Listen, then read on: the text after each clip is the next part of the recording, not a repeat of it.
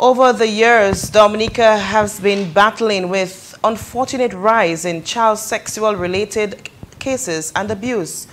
Seeking to help curb and eventually put an end to the trend, the Social Welfare Division has recommended to the government of Dominica that stiffer penalties be issued to those found guilty of child sexual offenses.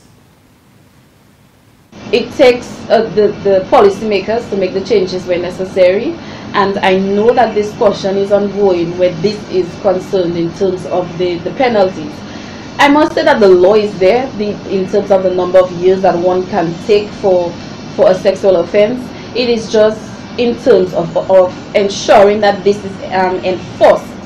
So from the welfare division point of view, we have made recommendations, and we are hoping that these recommendations, that it becomes fruitful.